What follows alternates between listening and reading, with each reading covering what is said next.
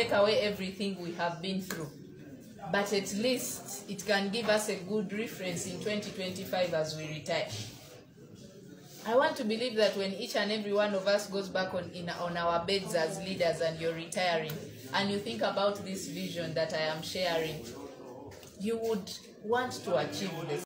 Finally, Phiona Nyamutoro azemo Rema Namakula wa mune timu ye mukaka munyo ingawe mugendo kubanga hamukalaba mukatambyawo mu masa byona hambe kuletede wanoka ku Wonderboy UG aka video ngabone nkola ya femu timu mulungi mbadde nsabo kampeleka like kene kasotambula ku speed ya wagulunyo etuke eri abana timu Phiona Nyamutoro timu Rema Namakula ku ensonga zino bamazeda okuzikola kibayita resolutions kale katuyongereyo na mawulire gafe agale wenjogera sawa zineno Phiona Nyamutoro releasinze video ngalaga ntino ye talina buzibu ne youth yena mu Uganda nga basinga ibadde bagvayo nga bapostinga nadala bana ba team Eddie Kenzo ali ku TikTok mbadde mu postinga nga mulaga ntino omukulu Eddie Kenzo ne Phiona Nyamutoro kirabika bali kulumyani omukulu Rema Namakula naye nga mazima yavuddeyo n'abakakasana gamba kino ye tabayinako obuzibu era nga ye bwali nnyo okuyamba munne anytime from now mulaba Rema Namakula nga ye akwatagana ne Phiona Nyamutoro temugamba ntino yiyi bali kuzanya katembo wanedda wabula yavuddeyo n'agamba ntino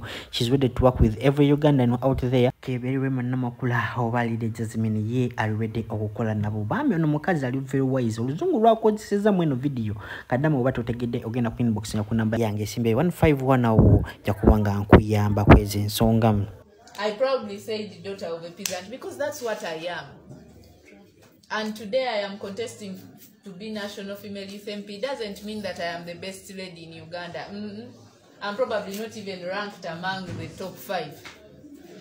But because of leadership and the passion that we have to change lives and transform communities, we are here today.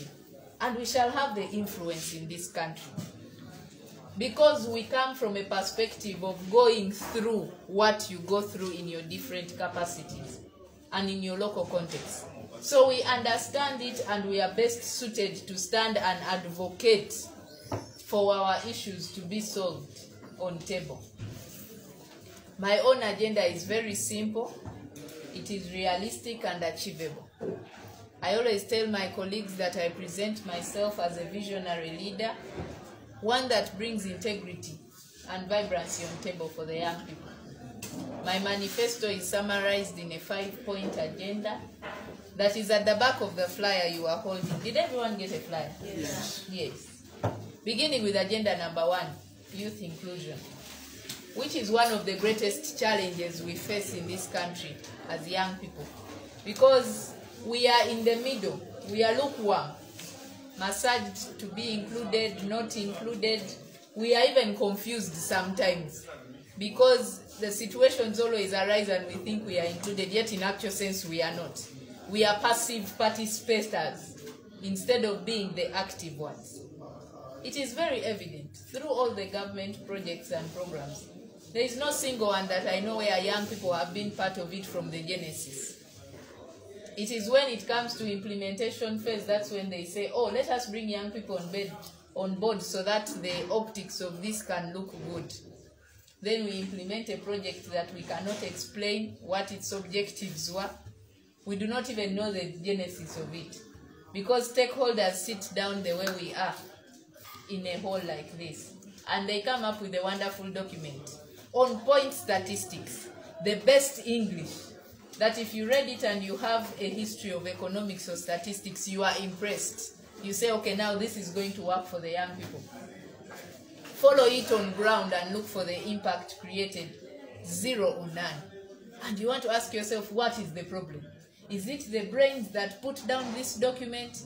Is it the people that the document is geared to? What is in between the gap that is failing the impact to be created and livelihoods to be improved? It is the lack of inclusion.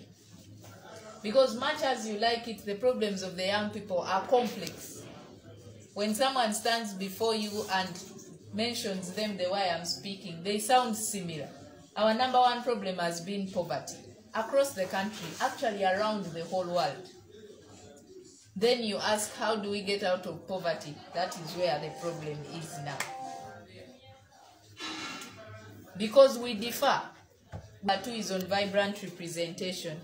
I think vibrancy is not something that that someone has to drum for. You can see a vibrant leader in just a 1-minute interaction. You would be impressed. And it is important that as young people, we have vibrancy throughout our leadership, not just for National Female Youth MP, even for the regional youth MP, even for us at our different district levels. Can you be as vibrant as you can in your term of service as a youth leader?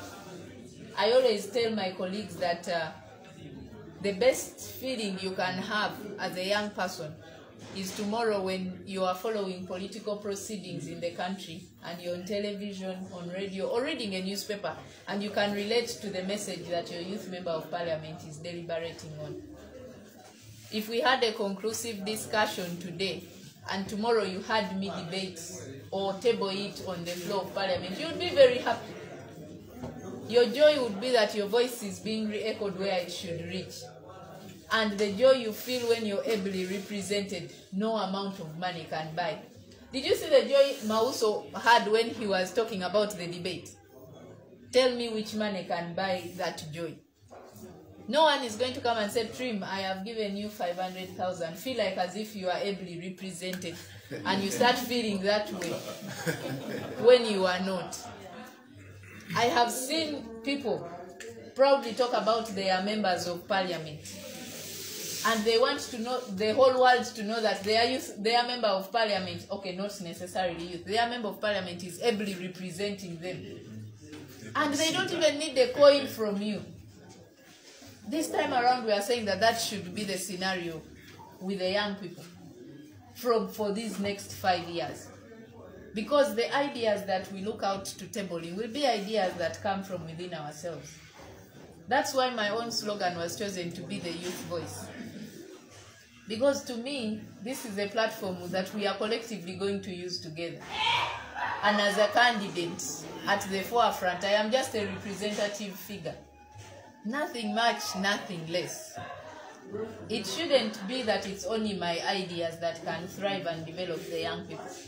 Within us, someone would have a brilliant idea that if we captured and implemented it, it would bring about tremendous change in society. The vibrancy is what lets us to capture those ideas. 3 is on consultative leadership. I call it the greatest pillar of my campaign. Take away everything else and leave consultative leadership. Because either way, it is a chain linkage to A'udhu billahi minash shaitani rajim. Bismillahir rahmanir rahim. Alhamdulillah rabbil alamin. Ze ajimiti omusomi w'ekitabo era omusomi w'edduwa. Nkozesa kyoto kino, ekyoto kino kiba kitagombolola. Lwaliro ku kyoto kuno kunyambira abantu bange. Buli muntu yenna alina ekizibu kye, ojja ku kyoto kino n'osula akabaani ne nkusabira. Buli alina ekizibu naddala mu abali e Bulaaya, nompereza amannya. Naye nga sula mu kyoto kino, ne nkusembera edduwa, ne nkujjako ebizibu ne biba bikusumbuye. Walemererwa mirimu ki ddala mu abali e Bulaaya, abali mu nsi muno mu Uganda, abalemeddwa okufuna visa. Nantegeeza eri Adamu enkozesa nkofu ku kyoto kuno bamala okusindika enkofu eyo negenda ebanja amabanja ge bakubanjiza gonna gwe yalema okufuna okuweebwa ajimiti nkozesa amazzi ku nnyanja kuno kumulengera ku mazzi wano ajimiti nga bwenyimidde olwaleero ngokumasira abaana Adamu bompereze ebiwandiiko byonna bye bompereza ng'oli e Bulaaya mbikwata nembizinga ne mwandika kapapula nembisula mu nnyanja nensaba Allah gwensinza asumulule ebyo byeba bikulemeredde awa visa agifuna alemeddwa okufuna omusajja omulungi amufuna nsangibwa ku namba 075 2 87 15 15